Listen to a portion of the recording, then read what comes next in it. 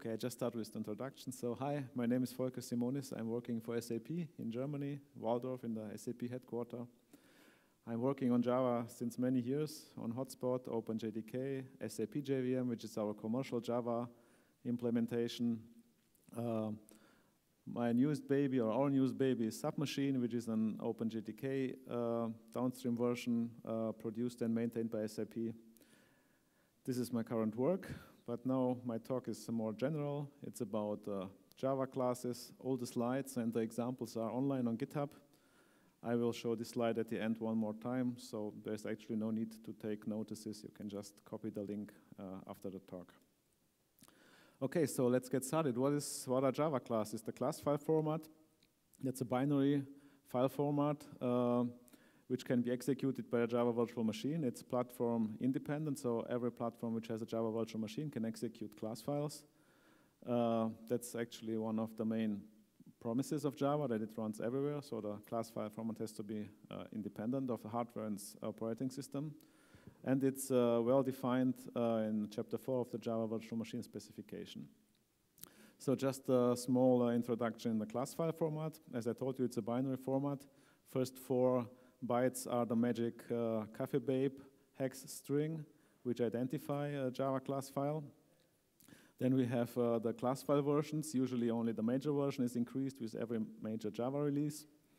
Then we have the constant pool, which is one of the most important parts of the class file besides the bytecodes. So the constant pool contains all the symbolic information. It's comparable to a symbol table in a classical program environment. We have some flags, and then we have a pointer to the class, which actually defines the actual class and the superclass. Then we have an interface count and an array of interfaces. For all the interfaces this class implements, we have a field count with all the fields, and the same with the methods. And then the methods part contains the real bytecodes, which get executed when you call a Java method. Finally, we have attributes, and there is a set of predefined attributes like, for example, line number information, but a Java vendor or everybody is free to define its own attributes, and the Java virtual machine has to ignore attributes which it doesn't know. Okay, so let's look how this looks in reality. So we have a famous Hello World program. We simply compile it. And then with Java-P, the Java disassembler, we can look at the executed class file. When we do that, we see that this class, this is actually the output of Java-P. So this class is actually a pointer to the constant pool entry. And all the contents of the class file contain references, so links to the constant pool. And then this constant pool entry is a so-called class entry, which has another pointer to a UTF-8, which to a string entry, and this string entry finally defines the name of the class, in this case Simonis Hello World. So the class Hello World in the package Simonis. You may wonder why we have all these redirections, but that's actually a quite efficient format, because this way the symbols can be reused and don't have to be stored many times. So for example, the class name is also used for methods and for other stuff, and they all can reference the same string then. If you look further on, we come to the method part, and as I told you, here we have the bytecodes, and it's again, for example, when we look at this invoke virtual call here, it only has one reference into the constant pool, and the reference of an invoke virtual is a so-called methods reference entry in the constant pool, and this the content of this entry is 2 other references to a class, which again points to the class, to the holder class of the method, and the second entry points to a so-called name and type entry, which is again has two further links to the final names, which are the name of the function, which is print line, and the signature. So this is how the class file is built up. Finally, the attributes, for example, the line number table, which is used for debugging, it tells us that in our source code line number 5, starts at bytecode 0, and line number 6 starts at bytecode index 8. And then we have the local variable table. This is also used to hold the scope of local variables, also used for debugging. Okay, so Java has different kind of classes. It's the top-level classes, these are the normal classes. Then we can have nested classes. And nested classes can further be divided into static nested classes, which are most of the time just called nested classes, and non-static nested classes, so-called inner classes.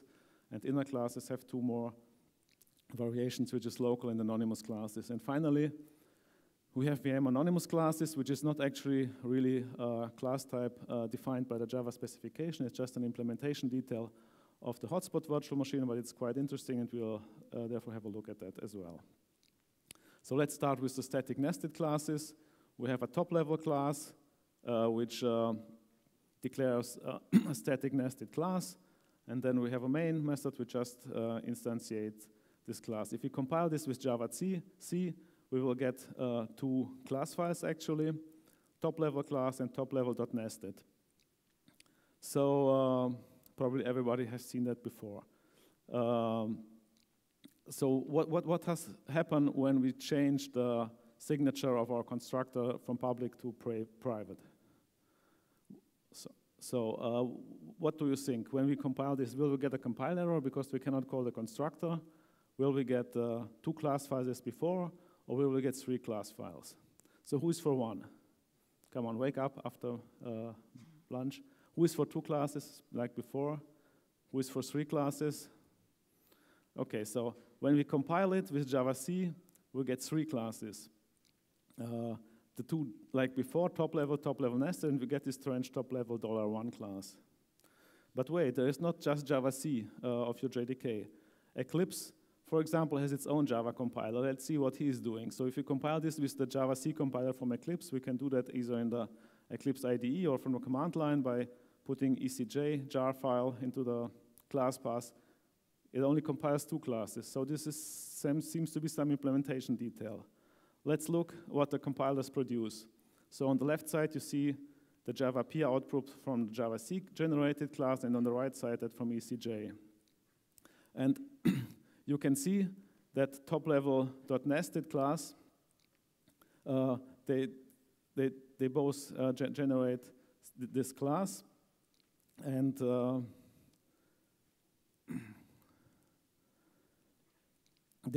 but then the constructor looks different. So both have a synthetic constructor. So this means this is a constructor.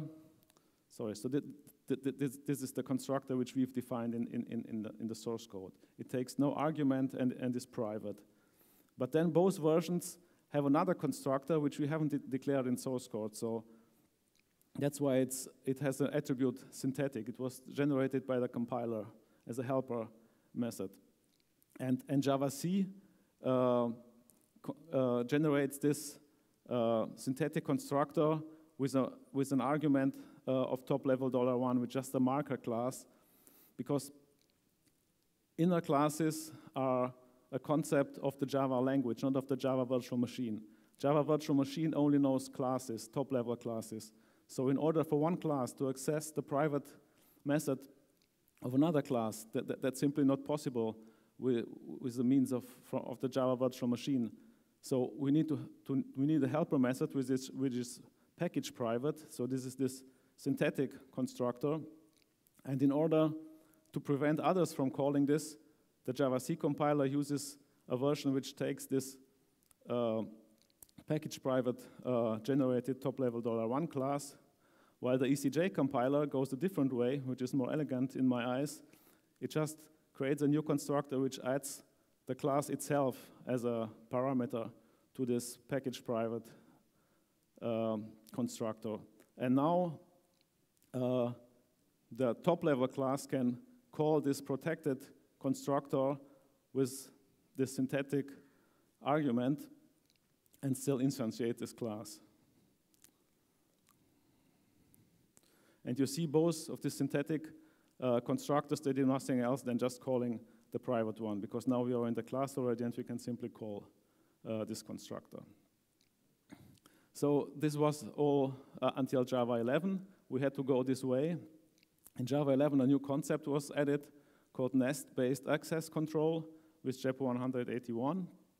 And if we take the Java C compiler of Java 11, we see it only generates 2 classes, like the ACJ compiler. But when we look at the output, we see that the top-level class itself, it simply invokes the private constructor of the nested class.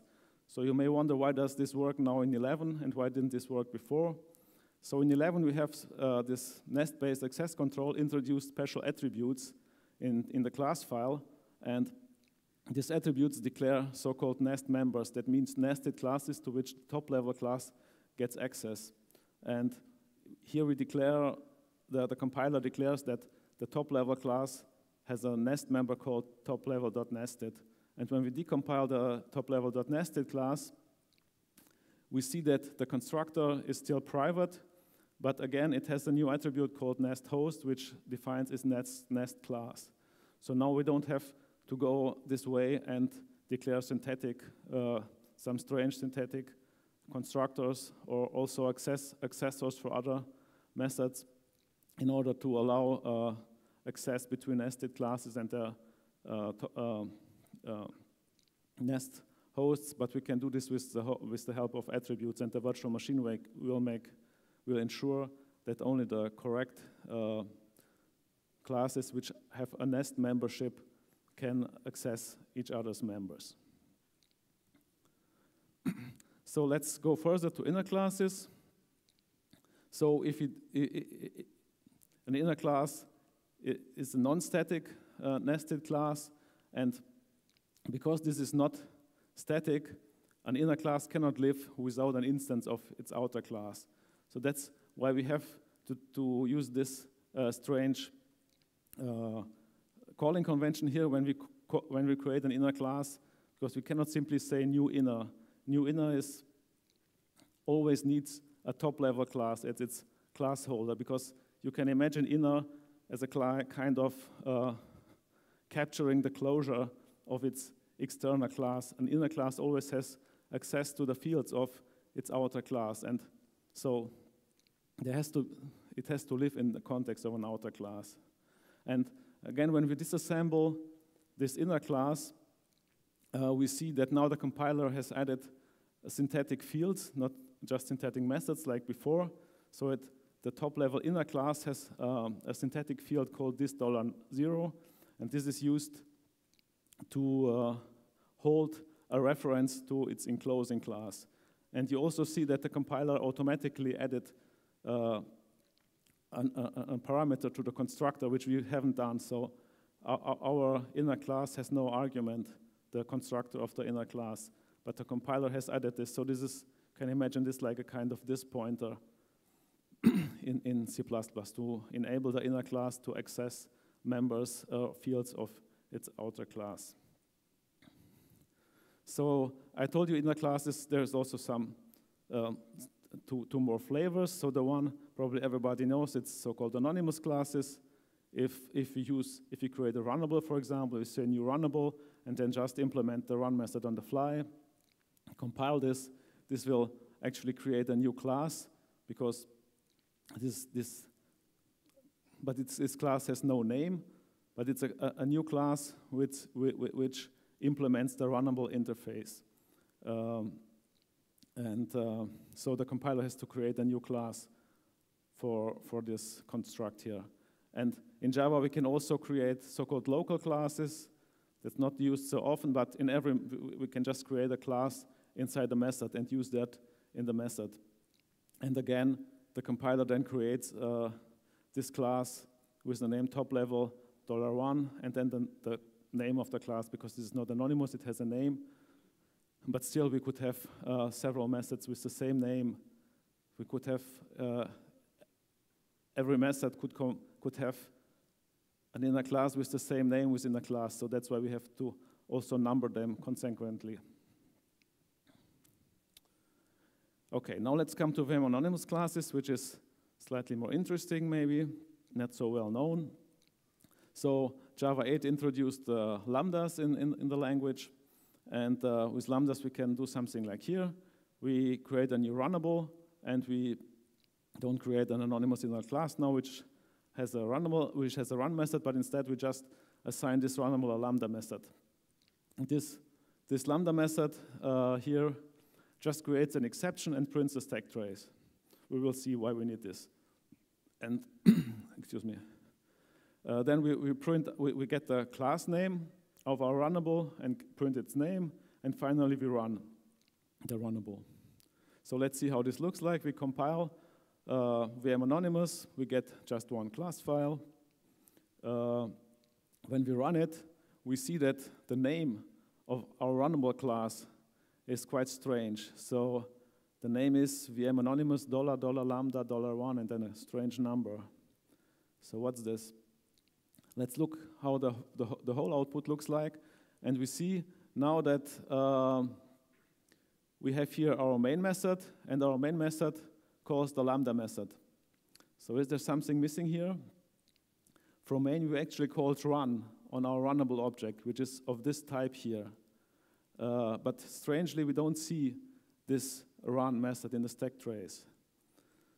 So there is one extended option called -XX show hidden frames. It's a diagnostic option, so we have to unlock it with unlock VM diagnostic options. If you run this program with this parameter, we will also see this run method here. But because this run method is part of this so-called VM anonymous class, which is just an implementation detail, how HotSpot implements lambdas, the implementers of HotSpot decided to not show you these frames.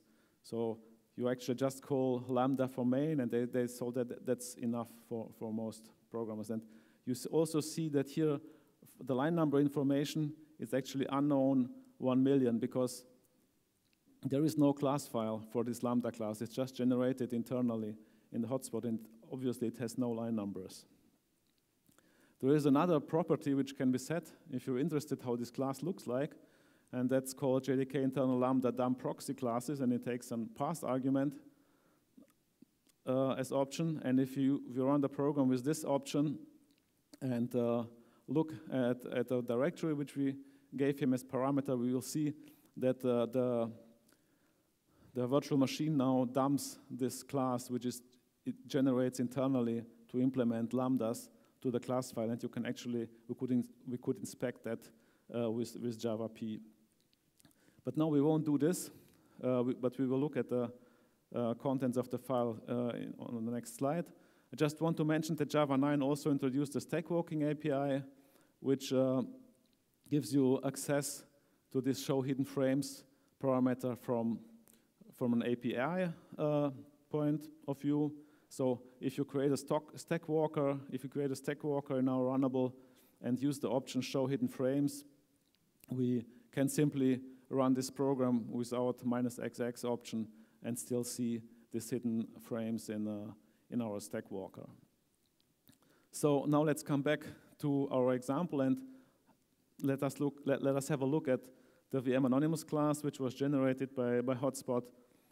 So I only slightly changed my example and insert a system console read line here, so that after the stack trace has been printed, we will just wait for an input, so that we have a chance to inspect the running VM. And we run this now with the hidden frames, and we see all the frames and the generated class.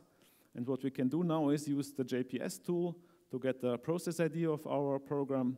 And then we will use the so-called serviceability agent, which is a very nice tool which allows you to inspect and query the internals of a running virtual machine. It can also be used to inspect core files. So when your virtual machine crashes, you can use it to inspect this. I had another talk about HotSpot crashes, which also heavily uses this tool. So if you're interested in more details, you can watch that talk on YouTube. So this tool is called Java Hotspot Debugger, JHSDB. It has a command line version and a GUI version, which is called HSDB, and we will use this one. And when we start this tool, a GUI will pop up we will just enter the process ID of our Java virtual machine which is running, press OK, and then a new window will appear which will show all the Java threads which are running inside the virtual machine. And we select the main thread and then say that we want to see the stack trace of the main thread. Then we get why the UI is not very fancy. It's quite old, but still can be still useful. So you see here again the stack trace. Here the first method is main, and then we call run. Then we call this lambda method, and this is we are then string readline, and string readline calls a lot of other stuff. So these are all links, and we can click on the run method. If we do that, we will get more information about the run method. We see its holder class is this VM anonymous $lambda class, which is strange name. And we also see the bytecodes now of this run method. And this run method contains just 2 bytecodes, an invoke static and a return. And the invoke static actually invokes our lambda methods, which we have seen in the stack trace before. And when we click on that method, excuse me, we will see that now this lambda method is part of our VM anonymous class. It's a synthetic class, which you can see here. A synthetic method. So again, this is a method generated solely by Java-C, not by us. But it actually contains the bytecodes for the code which we have written for this lambda. So you see here it loads the hello world string here, and then it invokes print stack trace, and then after print stack trace, it invokes readline on the console object. So this is actually how lambdas are implemented.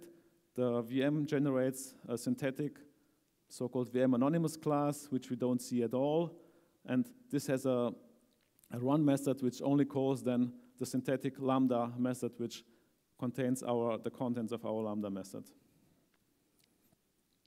So let's come to another topic, class identity. I have a simple program here with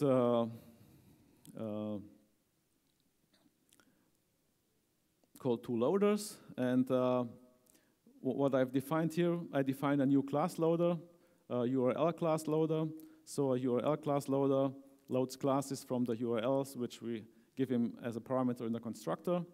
And this line here is just a trick to get the path of our own class, where our own class was loaded from. So we actually create a URL class loader, which will load classes from the same class bus where our class, the two loaders class, was loaded from. And what we are doing now is, with our new class loader, we load our two loaders class again and create an instance of it. So you remember we have created a first instance of two loaders. Now we reload the two loaders class in a URL class loader and create a second instance of two loaders. And now we print out several informations. So the first one is we get the class name of the first two loaders object and the second and compare them. So what we are saying, will these names be the same? One for yes, the same. Who is for the same? Okay, who thinks the names will be different? Okay. Then second, we will test if the second object, which was the second instance, which was created from the class loaded by the URL class loader, is the same. So we use instance of operator to see if it's the same instance, it's the same class as the Simonis two loaders class, which we use internally. So who thinks that this instance of call returns true? Who thinks false?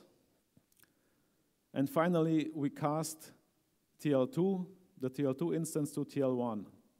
So do you think this will result in a compile time error, in a runtime error, or run just fine? So who is for 1? Runtime error. 2? Runs fine. Yeah, so let's have a look. So we run it. So of course the name is true. So the names of the classes are both times the same.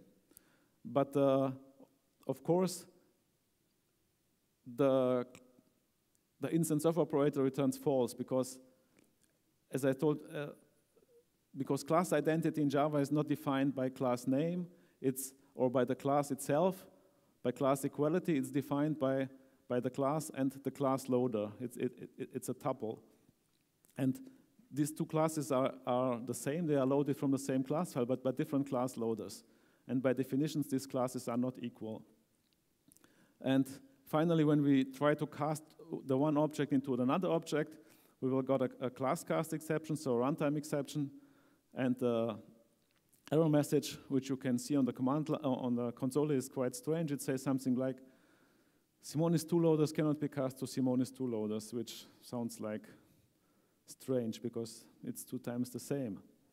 But there is not just the Oracle JDK, there is other Java implementations, like, for example, the SAP JVM I was working on, or I'm still working on. And this has, if you run the same program in this virtual machine, we get a slightly more extensive error message, and it says something, class Simonis 2 loaders loaded by the URL class loader cannot be cast into the class Simonis 2 loader loaded by the application class loader. So it tells you there's these two classes, also they may be byte-wise equal, they are loaded by different class loaders and therefore are not the same. So in Java 11, finally we managed to integrate these changes into OpenJDK. There was a long discussion, as you can imagine, not about the feature. Everybody loved this feature, to have this more expressive class cast exception, but it was about the text. So this text was considered too verbose, which may be okay, which may be true. And finally, with Java 11 and later, you have now this in OpenJDK and all the Java distributions based on OpenJDK, which says Simonis 2 loader. Now we also get module information because Java 11. But it actually gives you the idea what's the problem.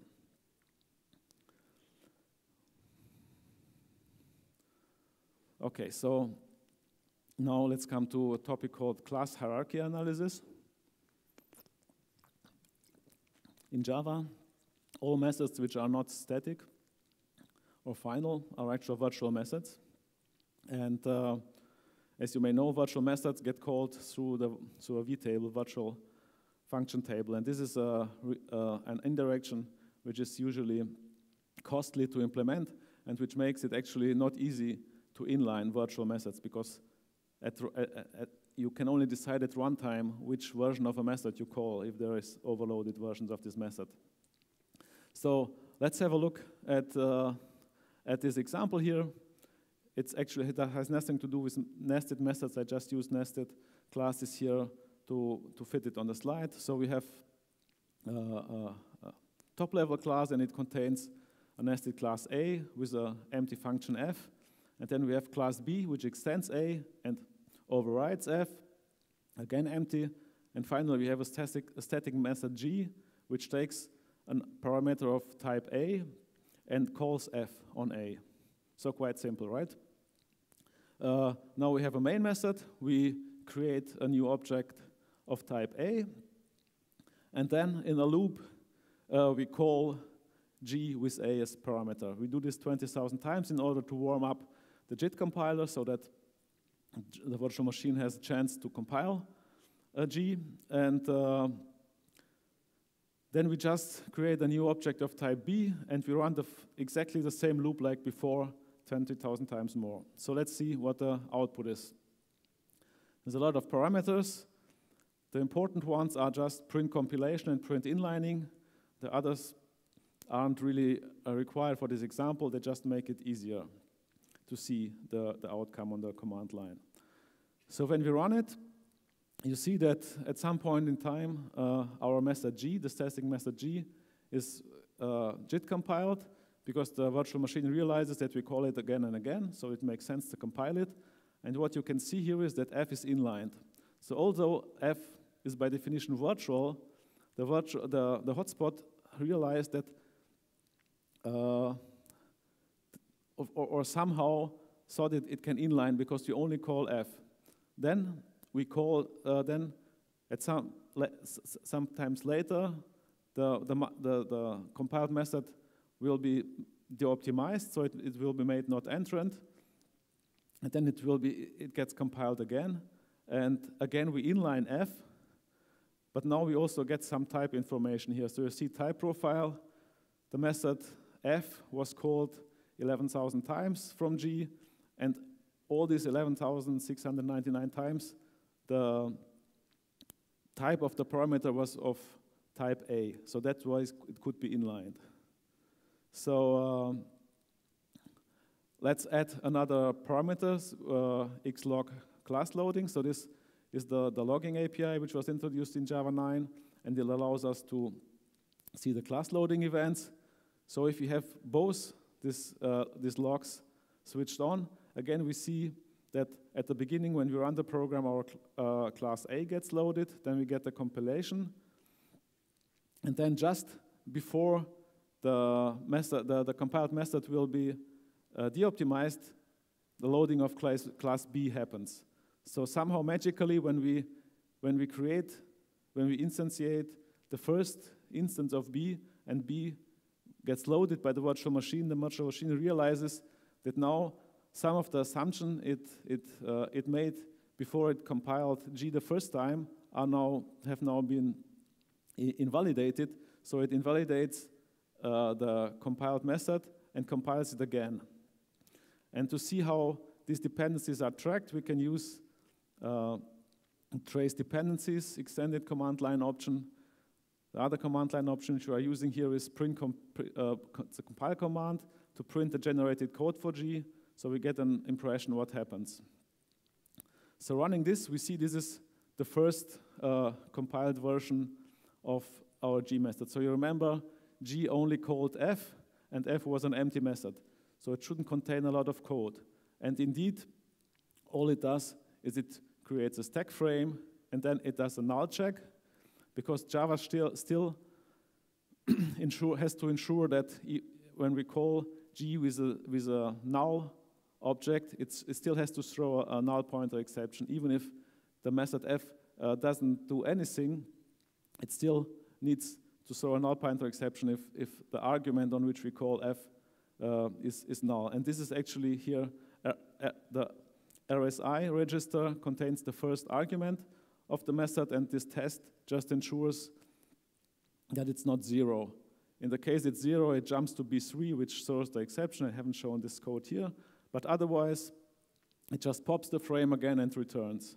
So this is G with f inline. So nothing happens. It's the shortest method shortest compiled method we can have in Java. But we see that from our trace dependencies command line option, we get some dependencies information which HotSpot has logged. And it says that there is a dependency of a unique concrete method in A.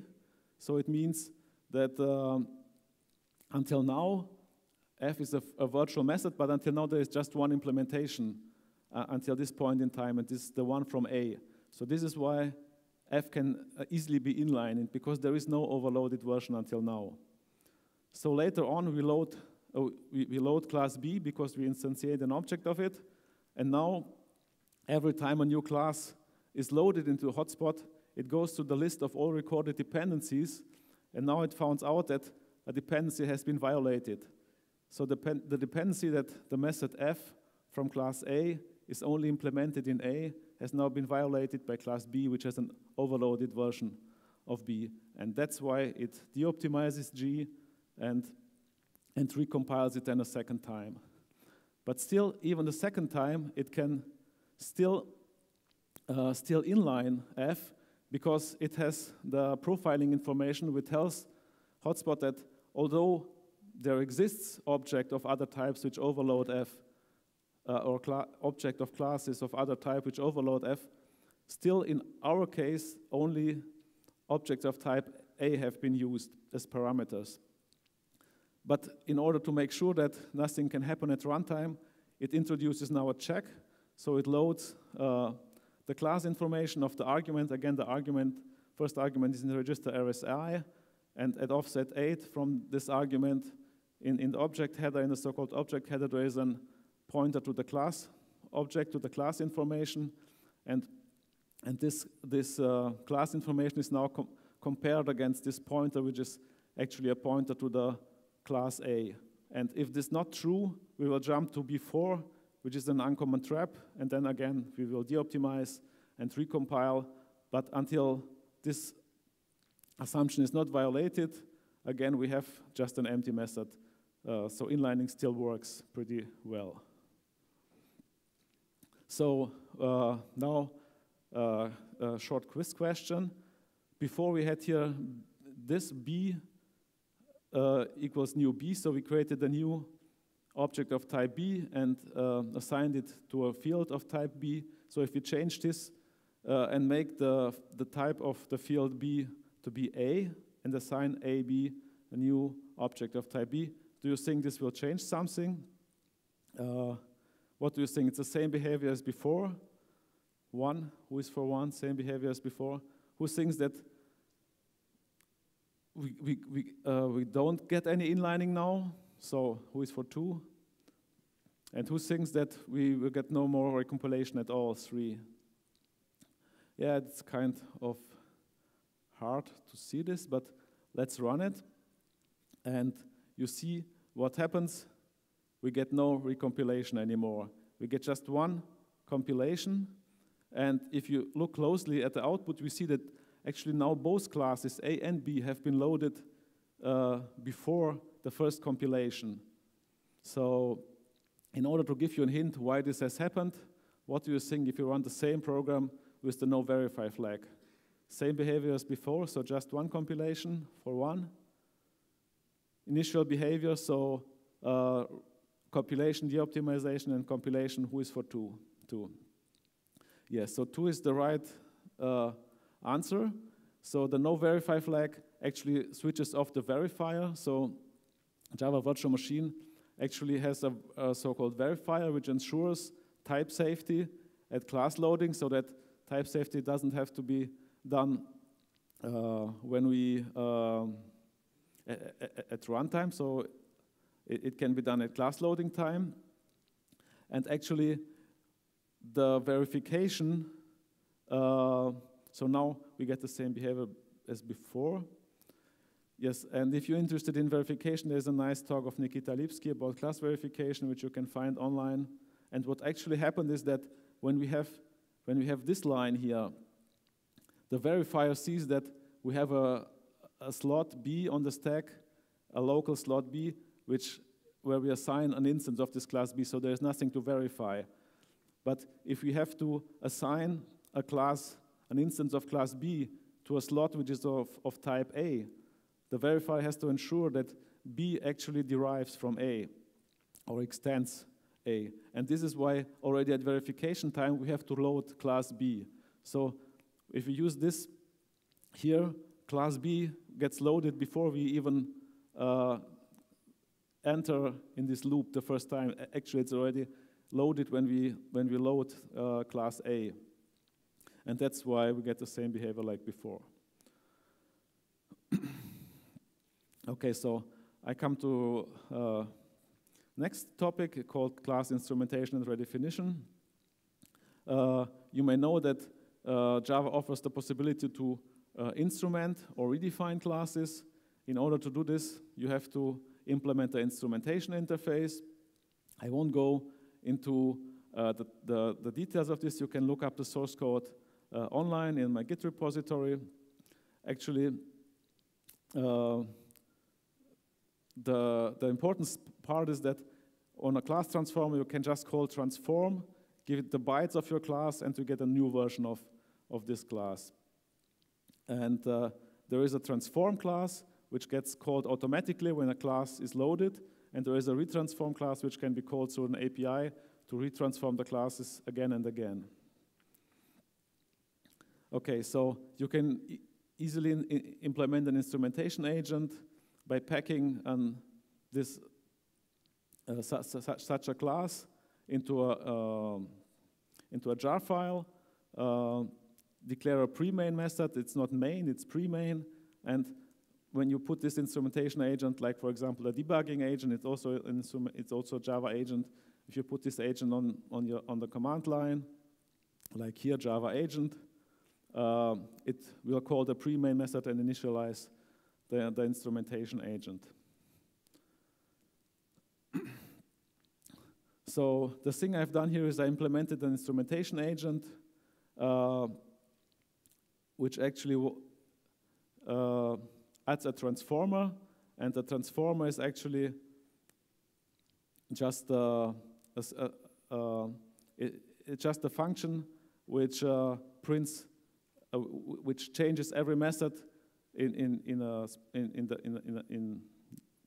which changes every method such that it prints method entry and method exit messages. So I won't go into the implementation, we just run this. So I have a class instrument here, which again creates a runnable, and this runnable is assigned a lambda method like before. If you run this now with our instrumentation agent and the show hidden frames option like before, we see that my transformation agent gets loaded, and it says now it enters the main method. From the main method we call the lambda method, then we print our exception, then we exit the lambda method and we exit the main method. So again, is there something missing here? Yes, the run method hasn't been implemented. The run method of our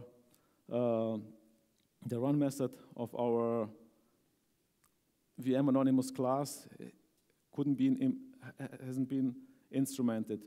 And this is a topic which has also been discussed extensively on the various OpenJDK mailing lists. A lot of people complain that they cannot implement these methods of VM anonymous classes, but again, it was considered an implementation detail, and it hasn't been changed. So there is a bug for this, but it was closed, that won't fix. So you can instrument actually all the classes, but not VM anonymous classes. Here is the second example, instrumentation example. It's a little more complicated, but not really. So we have an inner class A, which creates a runnable, and the runnable is actually just a lambda, which waits on a countdown ledge until we count it down. And in our main program, we create such a runnable, and then we have a loop where we retransform our class A 10 times. And every time after we have retransformed it, we call our runnable in a new thread. So we start a new thread with the runnable and call start on it. So if you run this with the instrumentation agent, you can see that the agent gets loaded. That's the first version which gets executed. Then we retransform the class A. We enter the lambda method. We retransform, we enter the lambda method. You remember that the lambda method waits on this countdown ledge, so it won't exit. And we do this for 10 times. So what do you think? How many versions of class A are actually now living in the VM? One version, several versions, or 10 versions? So who is for one version? Who is for several? And who is for 10? Yeah, so if you use, we could use the serviceability agent, but now we use the jcommand tool, which also takes the process ID of our Java virtual machine, and it has a command called gc class statistics. If you run this on our VM, you can see that I've cut some out to fit them on the slide, but there's actually exactly 10 versions of this of the redefined class available. And again, if you're interested in the topic of class redefinition and class reloading, there was a talk by Anton Archipov. I think he also did it here in 2017, 2 years ago, and jeeconf, it's online. He speaks about it in more detail. What is actually happening is that when you create a new object of type A in a virtual machine, you will always get the latest version, so the last version. But the thing here was that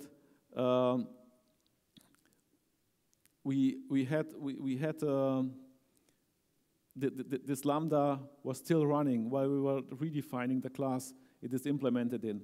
So while this method is running, the virtual machine cannot clean up the old version of the class. So it has to keep all these 10 versions alive until the last execution, until the last frame of this method finished.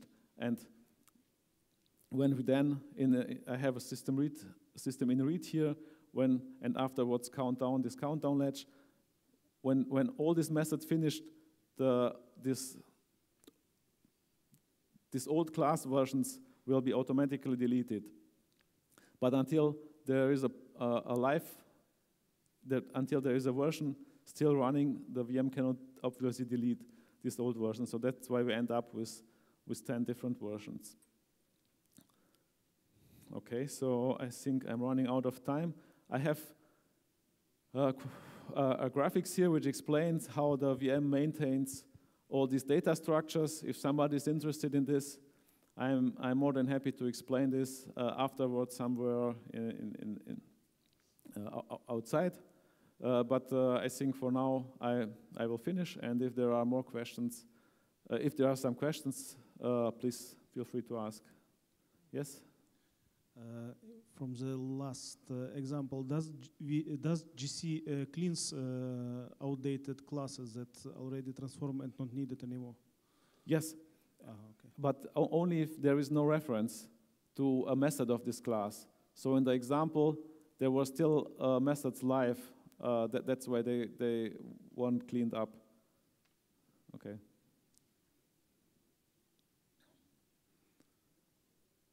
So any other questions?